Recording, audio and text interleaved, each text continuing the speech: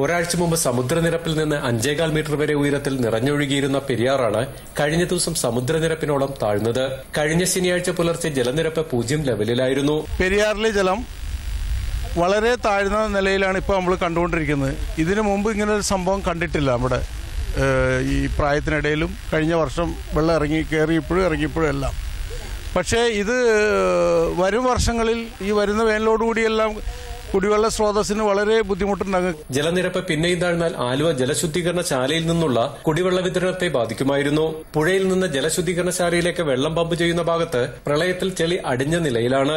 ഒരാഴ്ച മുമ്പ് 5 മീറ്റർ ഉയർന്നൊഴുകിയ പെരിയാറിലെ ജലനിരപ്പ് പെട്ടെന്ന് കുറഞ്ഞത് തണ്ണീർത്തടങ്ങളിലെയും കിണറുകളിലെയും ജലനിരപ്പ് താഴ്ത്തുമെന്ന് നദീ സംരക്ഷണ സമിതി ചെയർമാൻ പ്രൊഫസർ സീതാരാമൻ പറഞ്ഞു. ഇങ്ങനെ കീഴോട്ടേക്ക് വാട്ടർ ലെവൽ പോകുമ്പോൾ പുഴയിലെ ലെവല്, വാട്ടർ ടേബിളിൻ്റെ ലെവല് ഇതെല്ലാം കുറഞ്ഞു വരികയാണ് ചെയ്യുന്നത്. അതായത് പ്രളയം കഴിഞ്ഞ വർഷം വന്നപ്പോഴും ഈ വർഷം വന്നപ്പോഴും ഇത് തന്നെയാണ് സംഭവിച്ചുകൊണ്ടിരിക്കുന്നത്. അതായത് വൻതോതിലുള്ള പാറമടകൾ സഹ്യപർവ്വതത്തിൽ വന്നിരിക്കുന്നത് മൂലം വിടവുകളുടെ സംഖ്യ കൂടിക്കൊണ്ടുവരികയാണ്. അപ്പോൾ മലയോര പ്രദേശങ്ങളിൽ തന്നെ വെള്ളം കീഴോട്ടേക്ക് ഇരിക്കുന്നതാണ് ലെവല് കുറയാനായിട്ടുള്ള ഒരു കാരണം. പുറപ്പള്ളിക്കാവ് ബണ്ടടച്ചതോടെ പെരിയാറിലെ ജലനിരപ്പ് 30 സെന്റിമീറ്റർ ഉയർന്നു.